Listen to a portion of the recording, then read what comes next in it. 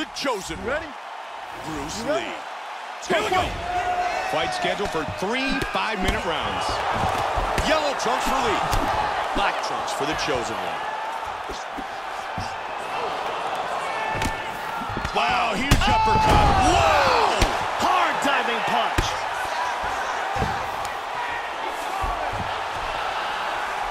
Big left hand.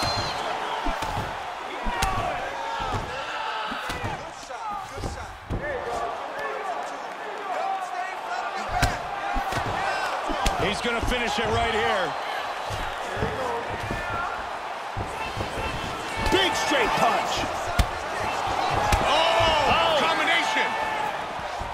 Oh, that hurt him.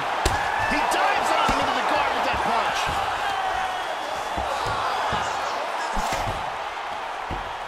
Huge bomb from the top.